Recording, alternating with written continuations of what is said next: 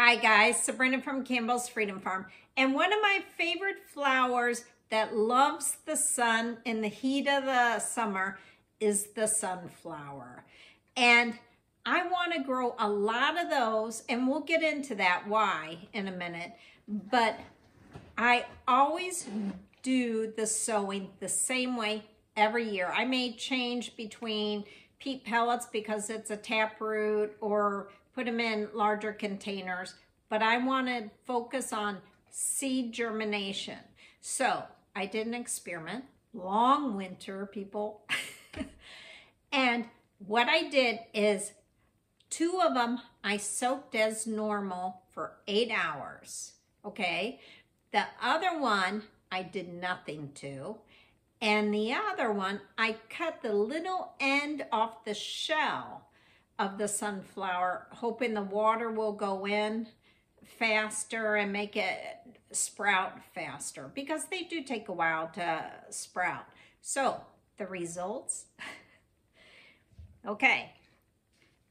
And really by color, you could tell what the results are. Well, let's do first or last place. Last place is the one where I cut the tip off. And when I pulled this out, I bumped it and broke it. But this one came out last of the soil. It took a long time to germinate, which surprised me. And I may retake this test. And 2, it was more wimpy. It kind of folded over like this.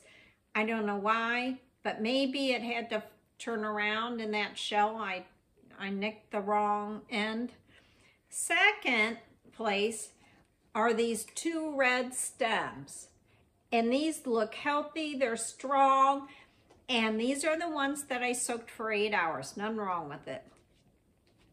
The winner, I was so surprised, is the one that I did nothing. Nothing at all. Talk about saving time and everything else. New way is this one. It came out 2 days earlier, and the color for some reason is a little different on the stem, and it's taller. It's been taller by inches, but now the one that I soaked are catching up, so it's almost equal now. So who's got the better root system? We'll find out when I move it around. So this was just a fun experiment. So when you're going to start your sunflowers, and you're going to start them inside, usually April is the time to do it, is just drop them in the soil. That's it. And you can watch our videos on that. I'll attach it. Now, why do I want to start so many sunflowers? Well, you know, I love decorating. That's one of my passions. I went to school for that for a while. And I love dried flowers and arrangements. So, can you cut a sunflower and use it for an arrangement? Yeah. Now, on some of them, if you cut it, you're probably not going to get any more, but you know that. Secondly, they make great dried flowers. Now, the one that I started was the Magic Roundabout. Is that beautiful? I mean, perfect. Now, what I liked about this, it's a tall sunflower like the rest. I forgot what it is, but I don't know. 6 foot. I need glasses.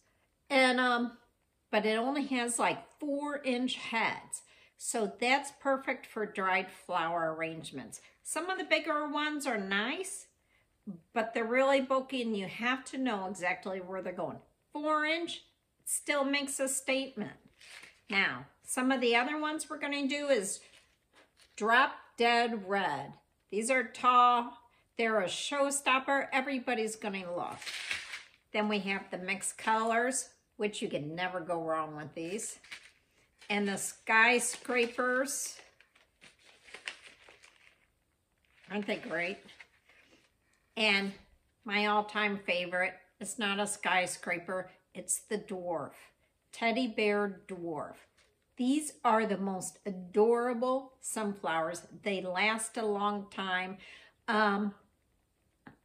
I recommend these big time. They were easy to start and everything else.